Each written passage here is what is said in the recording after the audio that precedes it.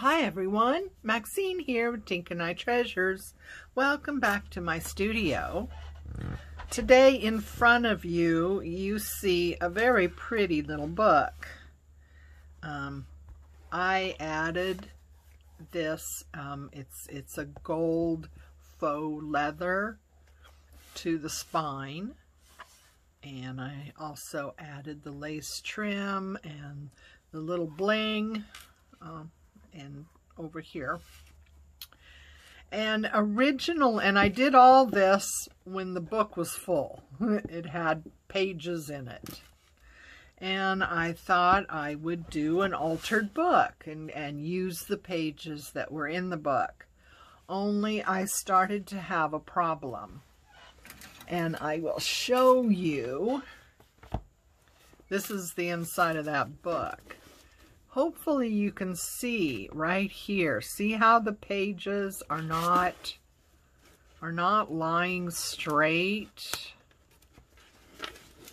We have this bunch up going on here. You see that? I hope you can see that right here. See how that's starting to happen? It started happening every section I was going into. It started happening. And I have found, and sometimes that happens to me. Other times I have no problems at all. Well, it was pointed out to me what the problem is. And I will show you so you won't waste your time making the same mistake. Now here's two books. And, you know, they're pretty similar.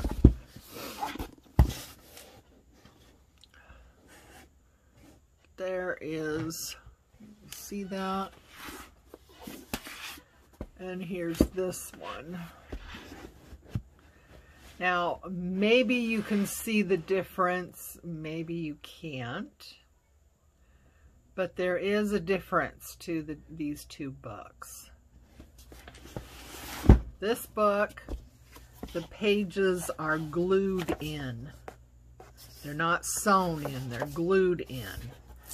And that's what was creating that problem, that the pages in this little book were glued in and not sewn. So this one, and I marked one of the signatures in here, and maybe you can see this, maybe you can't. I will get you down really close and put some light on the issue, and maybe you can see this. But see here, there's the thread. So this was sewn in. And this type of book is very easy to do an altered book using these pages. You don't get that weird bunching up and folding over. And there's a method to doing this. Rachel with Roxy Creations actually has a video on how to tear out pages, because you can't keep all these pages in the book. You know, if you're going to do an altered book journal, you can't keep all these pages. You got to get rid of a good number of these. You know, probably 75% you have to get rid of. And Rachel at Roxy Creations has a really good video on doing that. If you want to check that out, if you're interested. So, coming back to this little pretty beauty here. So I removed the pages. I kept this page mark. It was part of the book, so I kept it. And I used tie-vac tape to go over where the signature, or where the spine is, to reinforce it, to strengthen it. So that's what I used. You could also use, they have a book tape, specifically a book tape, which I do have some of that as well, but this Tyvek works really well for this. So another thing I wanted to kind of go over that I've never really talked about too much is the pages that you use in a journal. Let me see if I can, oops, wrong way, Feldman. There we go. Hopefully that's better. So most of my journals that I have done, I have used a digital, some kind of digital kit or scrapbook paper, or a combination of that with some coffee dyed paper. And that's typically what I have used. But for this journal here, I decided to go a different route and maybe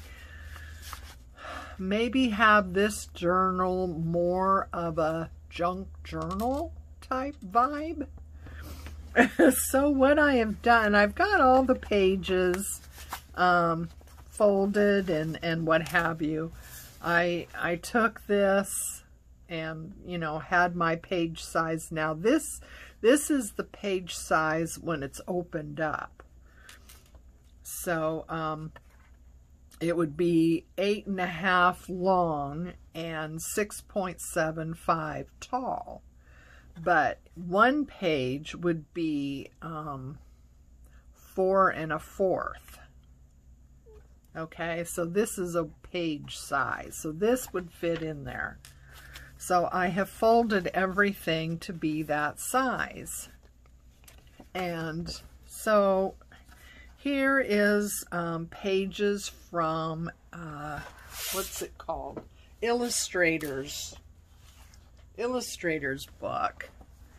This is a page from the Illustrator's book, and I kept the interesting pictures, and then on the back side I just lined with some plain coffee dyed paper.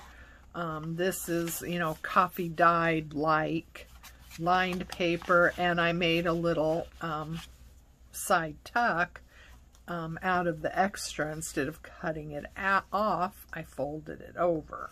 Okay, here's another one from that book, and again I folded over the extra and made a little side tuck, and on the inside I covered it with old book page, and then I will do something else with that, but I left the pretty page.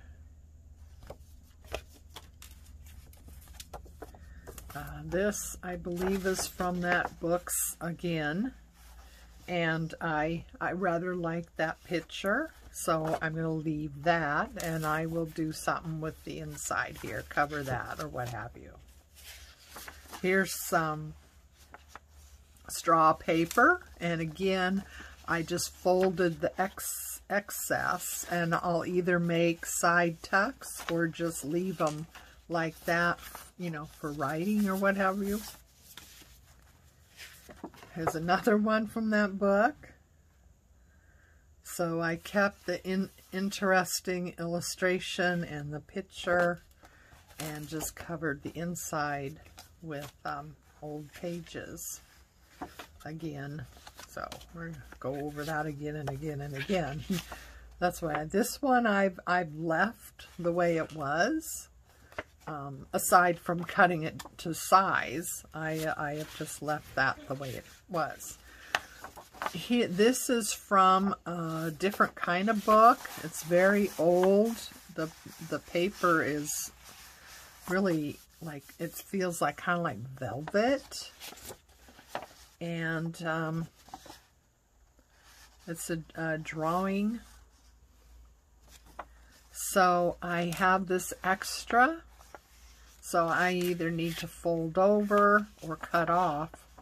I'll probably fold it over so we can keep it. Here is some other paper. This is old ledger paper. This one doesn't happen to have any writing on it. And it, again, it's too big. It needs to be folded down or cut off. Here's some old music page. This is, I don't know what it's from, an old book or something, I don't know. But this one, I folded the overage up, cut a little slit right here, and going to make 2 pockets out of that one. Here is some dyed paper that I have done. Here's some other dyed paper. This is some decorative paper that I had. This is coffee dyed. Some more old music pages that I've coffee dyed. This is old, a page out of an old catalog.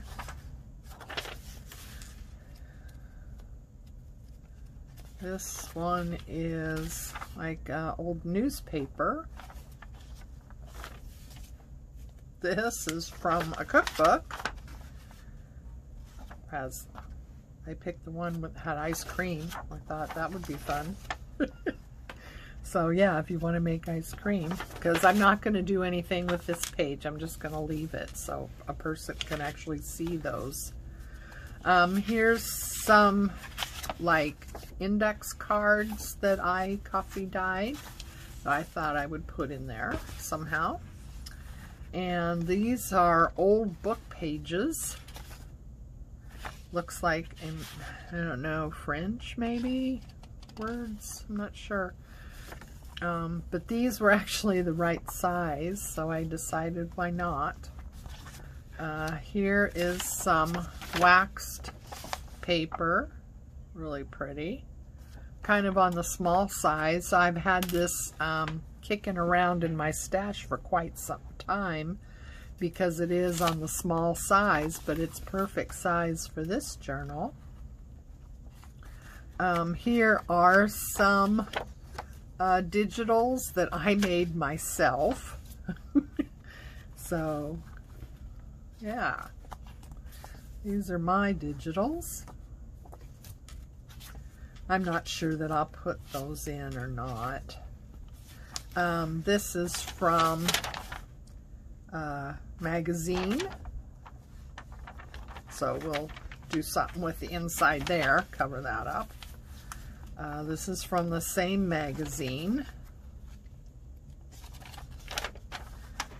on traveling to South Africa. So I'm going to leave this, but you know, I'll probably cover this just so, you know, I can do something with that. There's some more South Africa travel. Oh, that's pretty, isn't it? Anyway, here's some other random papers that I had in my stash. Some random, I think those are digitals. Here's some old paper with, I don't know what language that is. French or Italian, I'm not sure.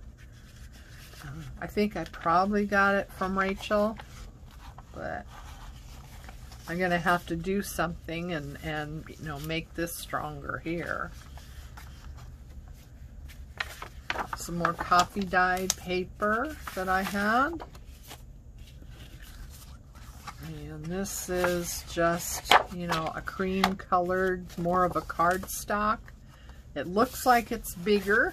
Let's see. Yeah, it is bigger. So I either cut this off or fold it in. We'll just see how many fold-ins that we have. Here's some more scrap or straw paper. Again, it's bigger, so it would need to be either folded in or cut. But I just wanted to show you that you don't always need a digital kit. You could take parts of digital kits. But, you know, you could find newspapers, cookbook pages, you know, ads from, or listings from a catalog, music paper, you know, just all kinds of stuff you can find to make a journal with. You don't have to have fancy paper. You don't have to have a digital kit. You can make it out of, you know, I mean, you have a magazine like this. You can make your journal out of just pages from this magazine. You know, you would have to cover them and what have you, unless you found some really good pictures that you would just keep, like I did in some of these, you know, where I kept the pictures. So it depends on the book, you know, but an old book or a gardening book or a cookbook, anything like that, you can take pages and make your journal. So anyway, I just thought I'd come along and show you some different ideas on what to do and what to use. And like I said, this book is small. It's smaller than what I typically make for a journal. So, but it's going to be a lot of fun. And what I'm going to do is a hidden spine. So here I have my spine measurement, and it fits, if you can see, right in here where these two sides come in. It fits really nice right in between there. So I'm going to do a hidden spine. So I will actually sew the signatures to this, but I'm going to cover it with whatever paper I'm going to use for the inside. I am going to have this spine covered with that paper. Then I'm going to sew the signatures in, and then what I do is, with the paper attached, I'm going to glue the paper to these two panels, not this to here. And that will hold it in the book without messing about with here. And this, I will probably wrap the ends with some kind of fabric to make, let's see if I can show you, I don't know. Okay, see this book here? See this along here? That's a header. So I'm going to have a little bit of fabric. It can't be real bulky or anything, but have some fabric to make one of these little headers, and just cover this spine with that. So anyway, that's my plans. I'll let you know how it comes out. I'm sure I will show you. But in the meantime, yeah, start looking around. You would be surprised how much you could find that you can use to make a journal. So until next time, take care of you, love each other, and I will see you again. Please remember to like and subscribe and leave a comment. It helps my channel to grow. It helps YouTube to know that content of this channel is of interest. So yes, please like, subscribe, and leave a comment, and watch the whole thing. Although if you're hearing this message, then you have, so yay for you. Until next time, take care. Bye-bye.